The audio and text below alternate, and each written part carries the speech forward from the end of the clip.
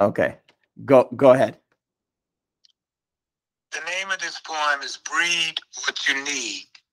An elder man told me, children today are raised like chickens, thrown into this world to grow, not knowing what they need to know or which way to go.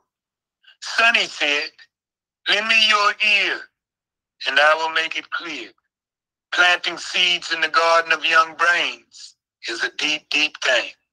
You've got to breed what you need, or evil will plant its seed. You see, man is fertile, like earth. What seeds are planted determine his worth. The cultivation of your child's mind must be done on your time. A chicken don't let a duck raise his chicks, making chickens act like ducks. Man must protect and educate the fruit of his own vine, or leave a generation blind. Fish run in fish schools and learn fish rules. Ducks quack and roosters crow is a fact we all must know. Copycat is a fact, na when it comes to things like that. When a man sows his seeds, he can be sure he's not getting weeds.